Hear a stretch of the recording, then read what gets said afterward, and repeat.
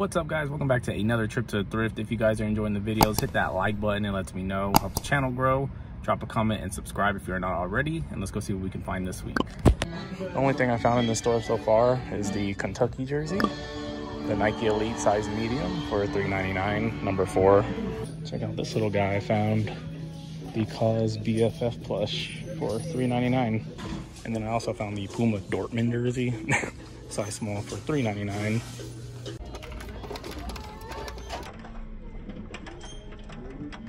Got the Real Madrid jersey, 2018 size small, unfortunately, but $8.99. Good price on that one. Seems legit.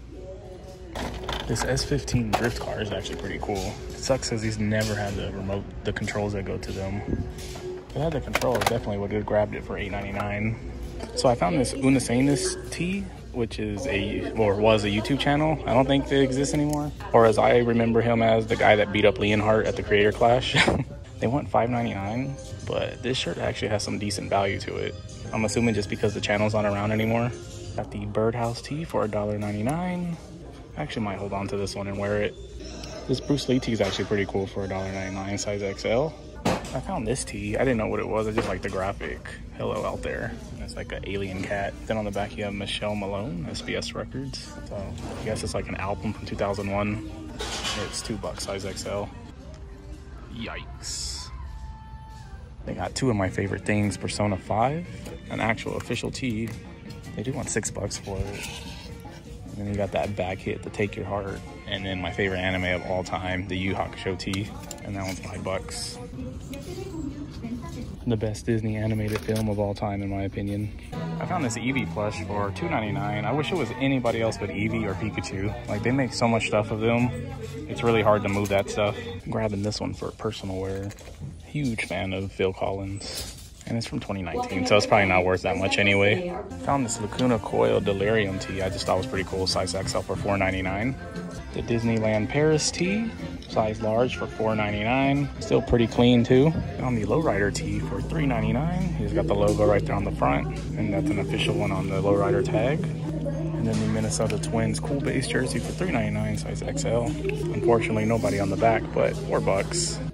I found the Blazendary tee. Whatever happened to this kid? Is he still making content? Don't you hate when you see something from afar and then you get close and realize it's too good to be true? Well, that's happened to me. First off, we have a pair of fake Black Cat 4s, which these would have been great. But it doesn't end there because you come down more. And a pair of the white and red 4s too. Both super fake. So that blows.